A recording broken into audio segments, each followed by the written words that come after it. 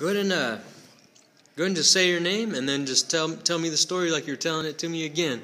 My name's Michael Kane. I've been coming here for 5-6 months maybe. I broke my leg last year, and in the interim of trying to deal with the VA and everything else and getting it fixed, we started coming here. We were here one Sunday, and my wife had asked me to go up and get prayed for, and I really wasn't in the mood for it, but we went anyway.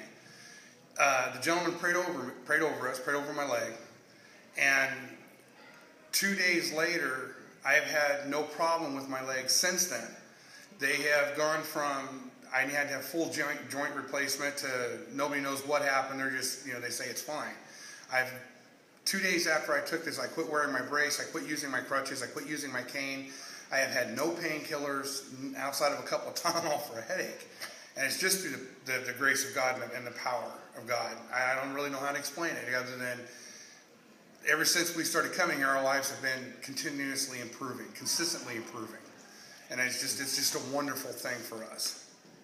Dude, that's awesome. Can you show me is there anything on your leg or? No, there's nothing there. I mean, other than a couple scars, they've already done work.